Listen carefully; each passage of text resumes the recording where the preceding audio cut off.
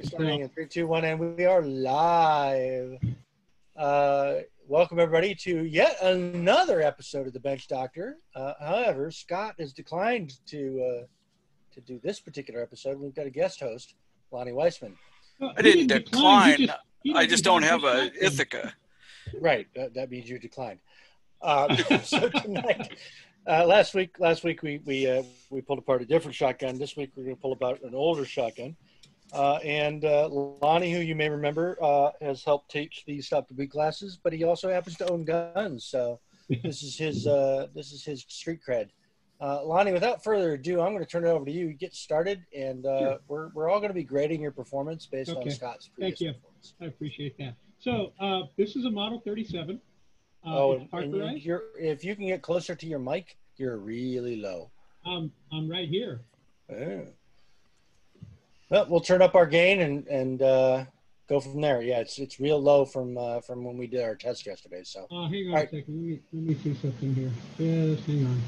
A little better. Here we go. How's that?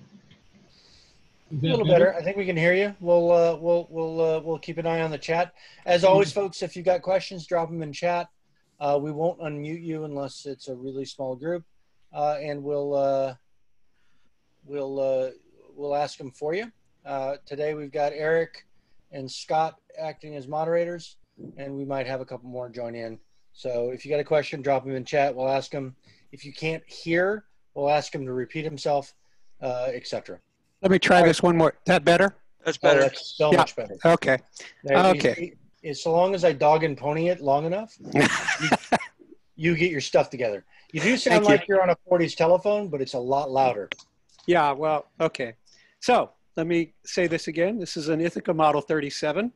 It was new to me and was brand new when I bought it 40 years ago. And there are some differences about this. Let me just turn this up. So this ejects out through the bottom. So for those of you who are lefties and can't seem to find a shotgun that ejects out the left side, Ithaca does still make shotguns, and they are all still bottom eject. So let me demonstrate that I have an empty chamber in here. Let me see, where are we? There we go. I have an empty chamber in here with a chamber flag, and the magazine is also empty. So I'm going to take that chamber flag out so that I can go ahead and start the disassembly of this. So the way this disassembles is similar to what Scott did. Is there is a little cap here on top of the magazine that unscrews, and then the barrel rotates and basically just pulls straight out. Then the magazine to take out the spring and the feeder plug is the same thing. And this is the easy part. The hard part comes when I get ready to take the trigger and bolt out. So that's how you take the barrel, the spring from the magazine, and the cap on the magazine. And then we get to the fun part, which is, because this shotgun disassembles from the rear, the first thing that I need to do, and I've already taken the recoil pad off because it's just a pain in the butt and I didn't want to mess with it, is an extension with a 3/8 inch on it and a ratchet. Try and keep this in frame.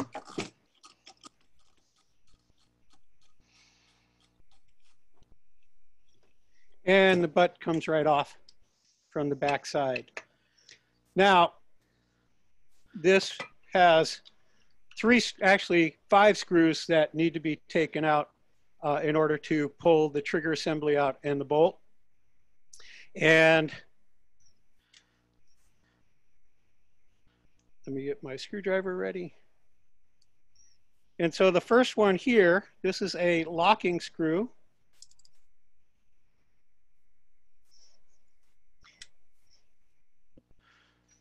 And on a really, really old shotgun, you may have to pay attention to the left side versus the right side, because in the days when they were doing a lot of screws by hand, they did left and right threads. In this case, it's not something you need to do, but it is something you want to be aware of if you're working on really, really old guns in general. So that takes out that locking screw. And then this comes out. And what you'll notice, I don't know if you can see this in this light, but this has a little metering piece on it so that you have to turn that to where you get the screw lined up with the locking screw. And it does not have to be super tight. It just has to be tight enough to get to the right spot. So then we turn it over, and it's the same thing on this side. Let me know if I'm going too fast, by the way.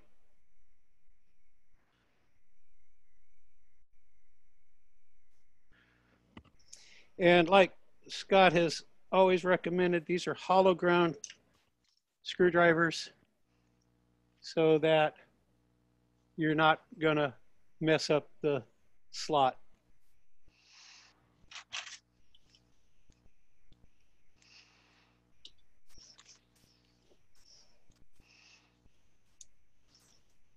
And we take this one out.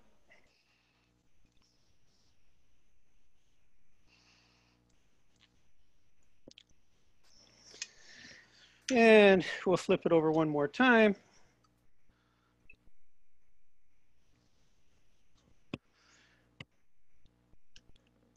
And that screw you're taking out is locked by the other one, and does it have a little indentation in it where that screw fits in?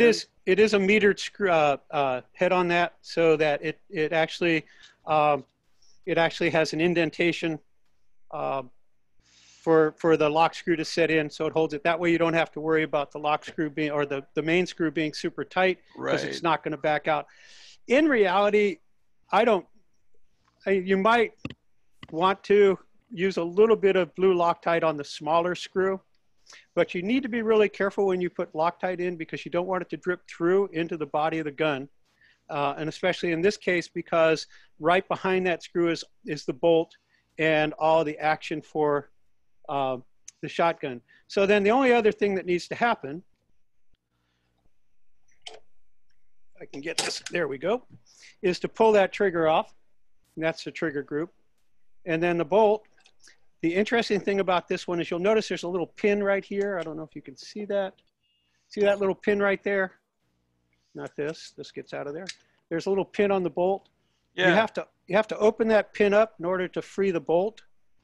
And this is always the hard part. Is it like a cotter pin? It's a spring-loaded pin. Ah. And so when you take that pin out comes the spent cartridge ejector and the bolt is in two pieces, just like that. And this thing is, I was just going to say, this thing is not as dry as I thought it was. Interesting. Must have done a really good job of lubricating it back in the day. So anyway, this is the bolt that you will find, and here are the extractors for the shotgun shell, right?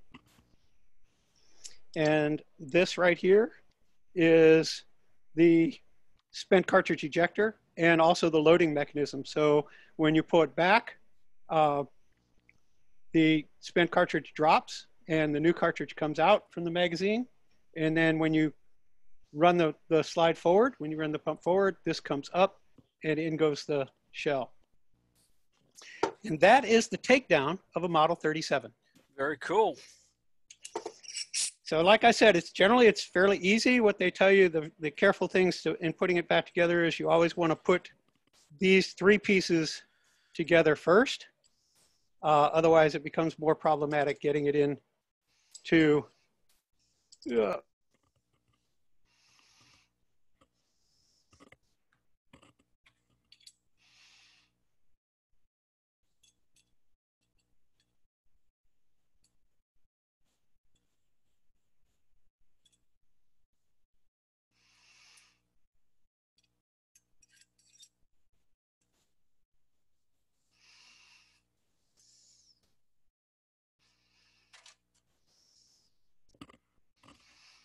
You're a little bit off camera if you're doing anything important, but.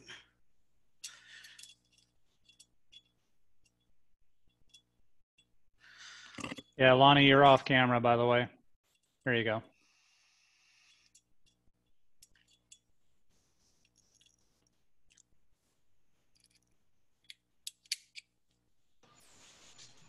Also, there was a request up thread, wondering if you want to get adventurous, can you remove the extractor from the top of the bolt that's not held in place by a pin?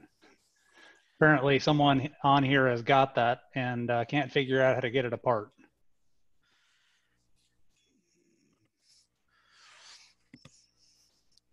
Hey, Lonnie, you're on mute. No yeah, audio. Lonnie, we got no audio, Lonnie. Okay, there we go. How's that? Yeah, there we go. That's better. Okay, so the reason that you cannot take this out without moving that pin is, as you can see, these parts are interlocked. So there's no way to take this apart without taking that pin and sliding the whole piece completely out. Hopefully that answers the question.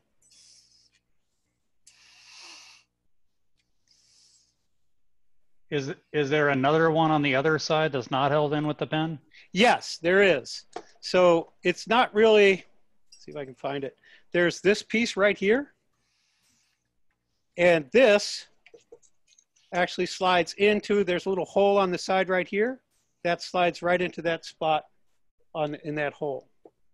So this piece right here. And on some of the, this is the thing you have to be careful. On some of the Ithacas, there is a little spring that sits behind that pin.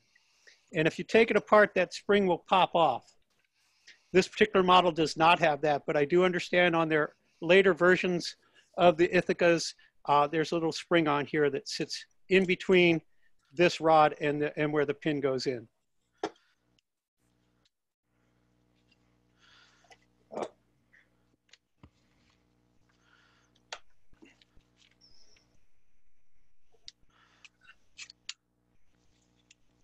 Yeah, this baby, it's been a while since I've taken anything inside of this, so a lot of grit that I don't particularly care for. Dry with grit. I mean, it's a quick way to break one in, though. Yeah, it definitely will do that. And hey, Lonnie, real quick. Yeah. Same person, and I don't know if you've actually gone this far into it, but actually on the bolt itself, I think it has 2 extractors. It does. And there's one of those extractors that is not held on by a pin. It's just, you put it forward a little bit, you're out of camera. So right there, and there are your 2 extractors. Yeah, and I guess the one without the pin is the one that's giving him trouble. It looks like it has to be driven out with a punch. Yeah. So this right here, this is pinned. You're off camera. Yep. This is pinned right here. So that's a pin. You're going to have to drive that pin out. You want to be careful because there is a pretty good tension spring on that. Yeah, so going after stuff like that, I would. And then the other side just has to, it's probably dovetailed is what it looks like. Yeah, it looks like it is dovetailed in. I've never pulled the extractors off of this, and I have no desire to do so unless I break it. Yeah, I would recommend if you're going to do it over a punch block, and then make sure that the pin is not a tapered pin. Probably not, but driving a tapered pin in, sometimes you can just make it worse for yourself if you're not careful. Yeah, it doesn't look like do it on camera so we can all see it go really, really wrong. Yeah, I'm not going to do that. I am a firm believer that if it ain't broke, don't fix it. Yeah, I never would remove the extractors on a shotgun unless it needed it.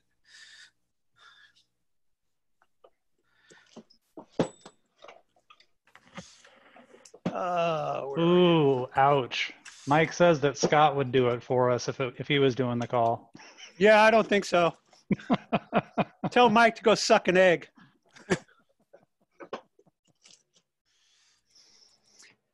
Okay, so I use this stuff for my cleaner. The reason I do it is because right now most of my work is done indoors, and this stuff has no odor whatsoever.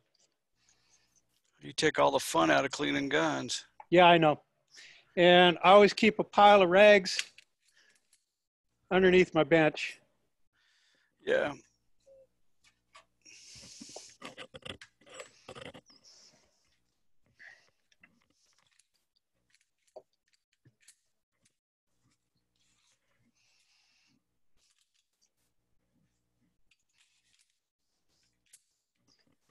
Keep forgetting I'm on camera here, so I'm sitting here working on this stuff and nobody can see what I'm doing.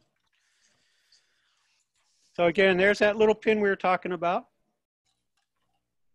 right? So when this thing goes back together, that pin has to line up basically with the operating rod. There's a little pinhole in there. I don't know if you can see that, but there is right here. There's a little pinhole that pin's going to fit in.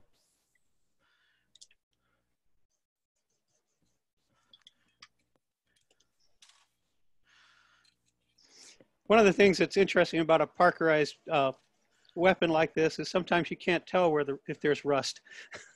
Yeah. So I'm going to put just a little bit of oil back on this, not much.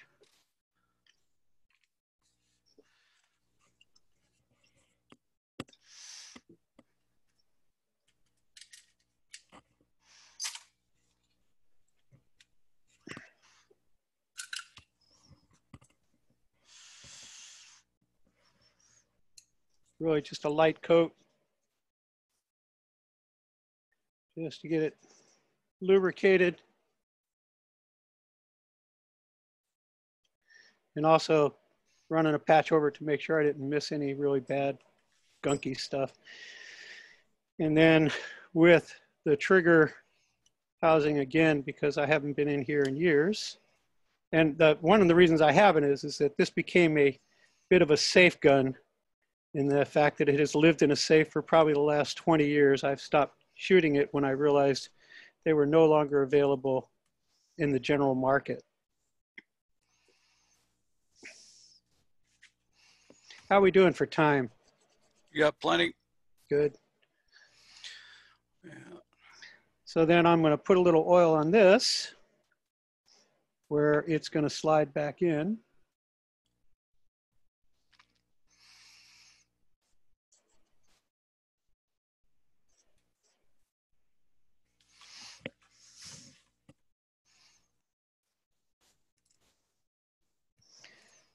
Okay. And now comes the part that Ed's waiting for. I'm going to put this thing back together.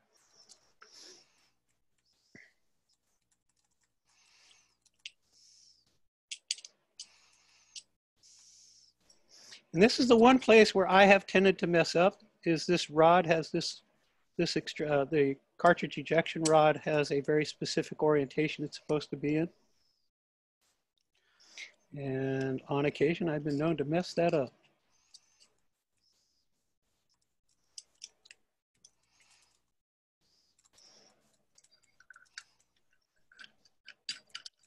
Oh man, Ed, I'm going to disappoint you. I think it's going to go back together. So another thing you have is there's a little spot in here that you have to get past. It's still early, Lonnie. Yeah, I know.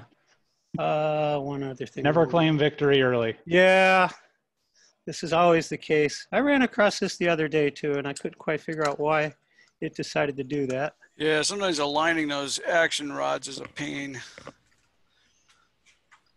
Well, the channel has a long history of Pain, suffering. I hate to disappoint you, Ed. It just went in. Long history of pain and suffering, both by the host and the audience. Indeed, indeed, indeed. But look at that, Scott. Look at that. He almost. Oh no, that ain't right. So she is where she needs to be, and now it's time for assembly. And I'm going to wait for that piece until I get this back together. So that piece you took out goes in after you? It goes in after, yeah. It goes in after, actually it should go in now because I'm gonna go ahead and put the trigger in first. And what does that piece do? That, a good question. Which piece? I've never really looked at, oh, it has a little, it holds the loaded shot shell in the magazine. Got it. Had to look at that for a second. So we'll let that sit for a second. Put a little oil on this baby. What I'm looking for, there it is. Okay, knew I had one. I wanted this because I can control the oil flow a lot better. So I'm gonna put a little oil down on the trigger and on the hammer. And then when you put this back in, it's always best to have the hammer down.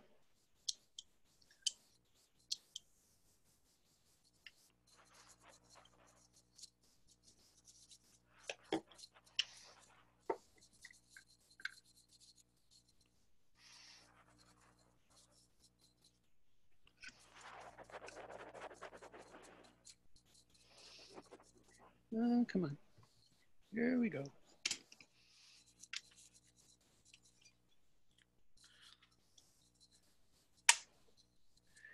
And come to Papa, baby.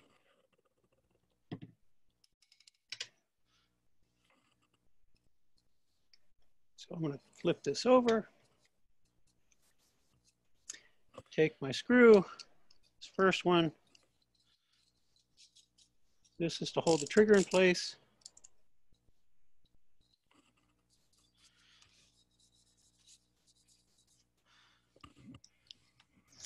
And then the thing that I've discovered about this is while it is true these holes should line up on the spent cartridge extractor, I have found that it really works best if you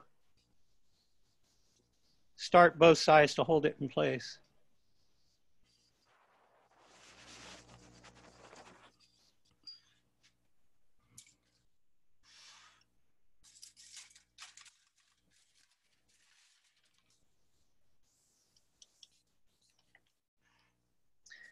Sometimes these holes don't want to line up.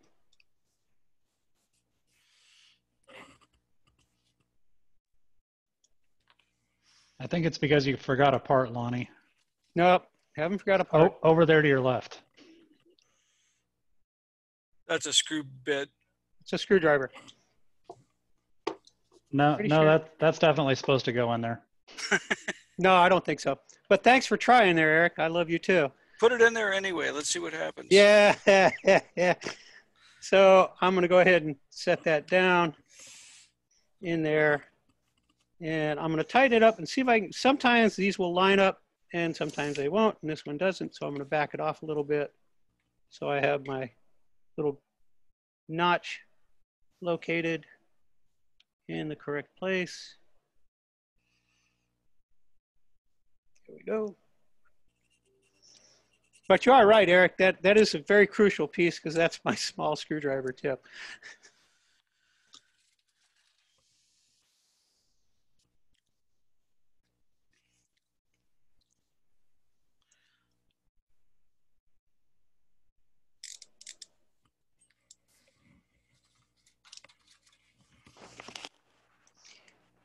And this you want down good and tight.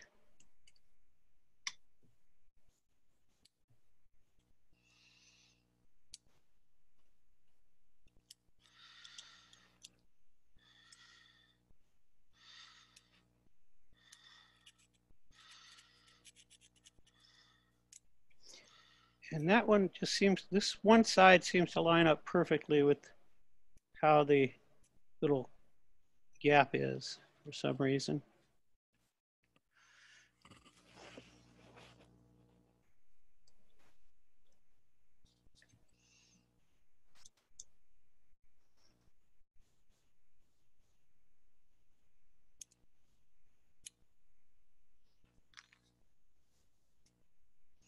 Come on. Tiny little screws. And I have big fat fingers.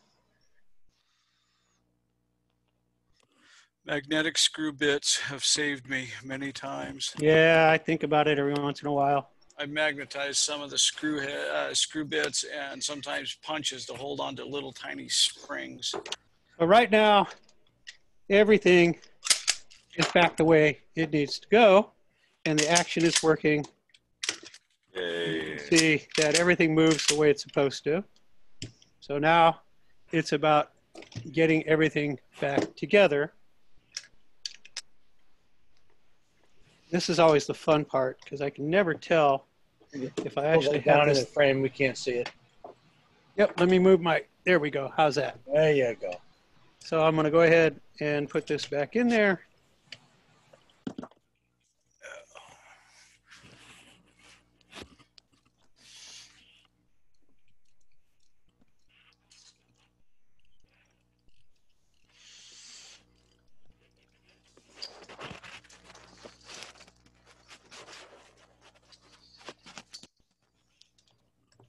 And this is always the fun part because that's the hard thing to line up.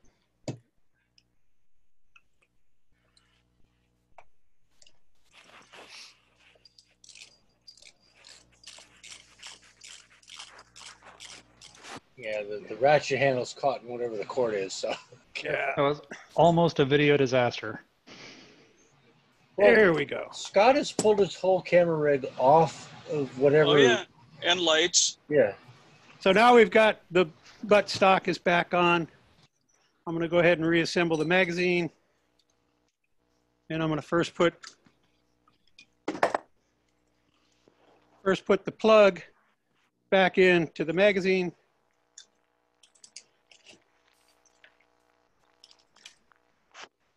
What's the capacity on those, by the way, Lonnie? This one is 7+1. Oof. And it's 2 3/4 shells. This is before the era of 3-inch. Yeah, those were those are used. Were used a lot in law enforcement. Yep. And like I was telling Scott or Eric earlier, these were interchangeable with the different trench guns that were used in Vietnam by both the Marines and the Army.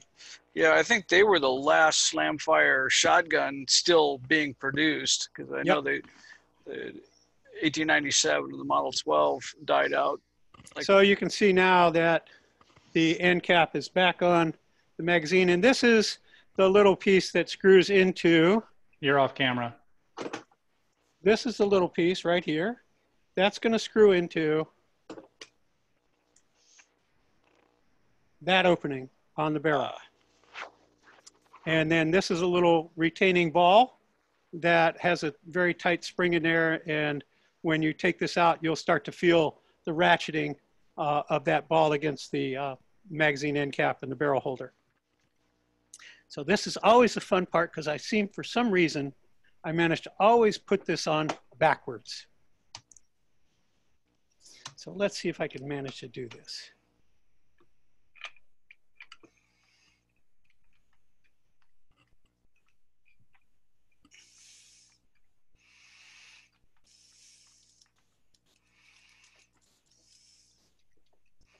Come on. Okay. I know what the problem is. Excuse me. There we go. Got to have the bolt open.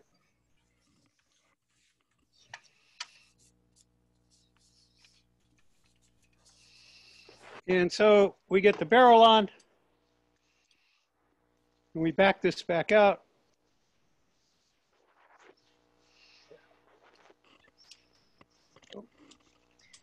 And you can take that, just has to be finger tight. And there we go. Yay! She is together. And the whole thing, for people that didn't understand the whole idea of slam fire, as long as my finger's on the trigger, the hammer will follow the firing pin, and the action of running the pump forward will cause the shotgun shell to ignite. And then here is the slide release. Yeah, see, that's like the 870, but it's on the other side. Right. And then the safety, the way you know whether the safety's on, I don't know if you can see this, but when the safety is in like this, that's the knurled piece. When that's in, the safety is on. And when that's out, nope, sorry, when that's out, the safety is on, and when it's in, the safety is off. And there you have the assembly and reassembly of a Model 37 short barrel trench gun. Yay. Hey, Lonnie, we have a question from the crowd. Do the Sure. do the 37s all slam fire reliably? I have never, so I do know that when Ithaca has changed that from slam fire on the later models, but I don't think it was really for a problem with reliability. Mine has never failed whatsoever on a slam fire. Yeah, the only risk about doing it is an out of battery detonation. So Right. you get too happy with it, and you could set one off with it out without it being completely in the chamber, which bad things happen. So we do not recommend slam firing. No. As a normal operation in your shotgun, your mileage may vary. Don't try this at home. Right. So it basically, the slam fire was really, the use of the slam fire was really for military purposes. It was basically a suppression fire type of a weapon. At close quarters in Vietnam, it was really generally just used in areas where we were doing clearing, because even tunnel rats couldn't use them, because if you were a tunnel rat, all you had was a 45 and a flashlight. And major cojones. Yeah, well, and a kind of a death wish, I think. Yeah. You had to lug your cojones around with you. So I was actually hoping, I had ordered some snap caps for this so I could show the function, but because they did not come, and I do not want to run anything through this. I love you guys, but I don't want to blow a hole in my room, and I don't want to embarrass myself with a negligent fire. So anyway. So you're not going to put real, no, I'm not. We do not endorse the we do not. The loading of real firearms with real rounds on this. And in fact, whenever I'm on my bench working on any particular firearm, I do not have any ammo that works in that firearm on my bench. Well, we'll get you some snap caps, because I think we have some in the store. So, well, I ordered some. They actually probably will. They might be downstairs by the door now, but it's too late to worry about it. Well, if you're like me, that stuff usually gets here the day after you did the video. So the interesting thing is they do a mark on this on both the receiver and on the barrel to show that they are matched marks. So on this one, both the barrel and the receiver have a Smith's mark of a. You can't see it. It's a P, basically, and a bird. Oh, cool. It's a P inside of a bird. Point to the two marks with your fingers. So right there, yeah, and on the barrel itself is an identical mark in the same exact orientation. You can see a lightened bit on there. So I don't know if the problem is I don't think the focus. To your left. No, up, no, back, up. Stop. I don't know if you can see that there. You can almost see it. Almost see it. Nearly there. So that's basically it. And then the only thing I would do when I was putting this back together is I would put my recoil pad on. Now I added this. It did not originally come with this recoil pad, but I also wanted a little more space on it, so I added a spacer and the recoil pad. It's I don't even know. This is a Packmeyer, oddly enough, a white line Packmeyer. Yeah. Did it have a butt plate that it just screwed into, or did you? It did have a metal butt plate. So, and then one of the things that I do, I was showing this to Ed, is 40 years ago when I bought this thing, I also bought this lovely little swab that is the full length of the barrel. Ooh. And it's made for all shotguns. So it will fit from 12 gauge, it'll fit 10 gauge, it'll fit 410. And it's really nice because you can swab the barrel out And by the way, this is washable. You have to hand wash it, but it is washable. Throw it in with your wife's clothes. She won't mind. Yeah. And then the other thing is I don't know if you can see it, but on the end, there's a little hook there that you can actually put a bore brush on. Huh. So it's kind of a fun thing. But like I said, this is something. In fact, here, let me see if I can get it. There's another little. This is a little piece that fits on the end of that also. Yeah, that's what I use on the end of a cleaning rod. I have a brass brush and a cotton like that. That's what I clean most shotgun bores with. Well, let's see. This was made by. This is Tyco. Tyco made this. It's called a Tyco shotgun cleaner. All right. That's any it. questions from the audience, folks? Lonnie's about done. We can call it a night. All right, good job, Lonnie. Thank you. Hey, I hate to say this, Scott. I didn't. It went back together. No, that's all right. Sorry. I appreciate you disemboweling your Ithaca for my education. I have to tell you, I have two other shotguns. Eric knows I have a Stoger, which is kind of an interesting pain in the butt. And I also have a Mossberg tactical with a tactical light on it that is generally the shotgun that I use when I'm going out and doing patterning tests and stuff like that. But this was my first one. And the serial number starts off with the 37, by the way, to tell model number. And then there's, right now there are 7 different digits on the serial number on this one. This is my shotgun. There are many like it. Yeah. All right. Well, I'm going to go ahead and call the ball. Great. Give everybody about 15 minutes back. We'll see you in the pub. All right. Thank you so much. That was wonderful, as usual. Scott, thanks so much for sharing the screen time. Yep, and we'll see you guys next week. And we don't know what we're doing. I think I'm going to do the AK, the AKM. AK-47. Yeah. We might be doing AK-47s or SKSs or something. We think Scott can get those back together, so it'll be fun. We'll see you all next week. Thanks so much. Thank you all. Bye. Bye.